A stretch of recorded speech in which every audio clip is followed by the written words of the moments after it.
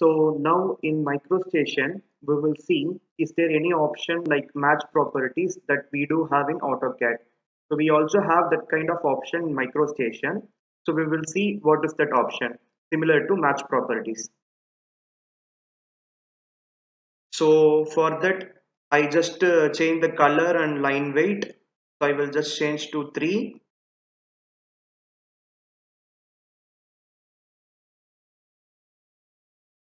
Now I also try to change some color.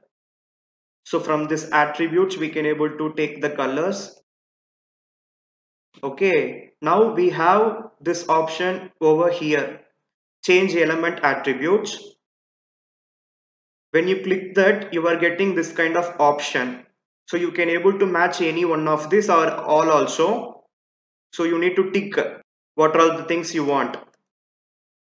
So I just select everything, and then here we have option for match element attributes. Click that and select the source and select the destiny. Then we can able to match easily.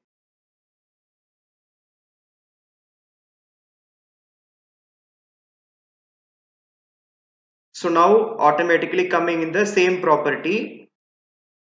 So if you want to change back, again here you can able to go for.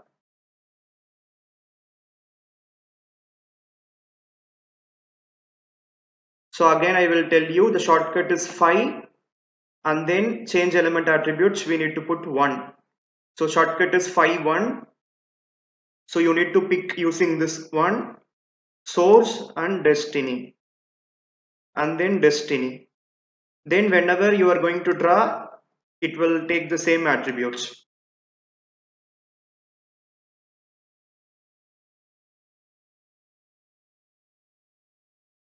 So the shortcut is 5 and then 1, and you need to select what are the things you want.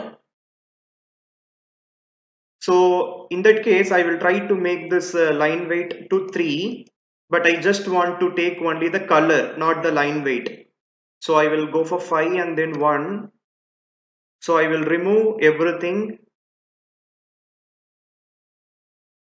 So only the color and then level I am choosing, or no need level also.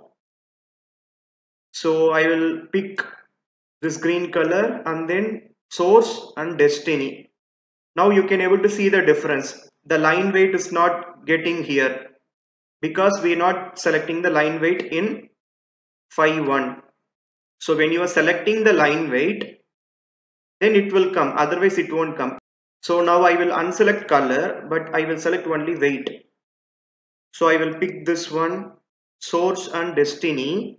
Then you can able to see the color is not coming, but the line weight is coming.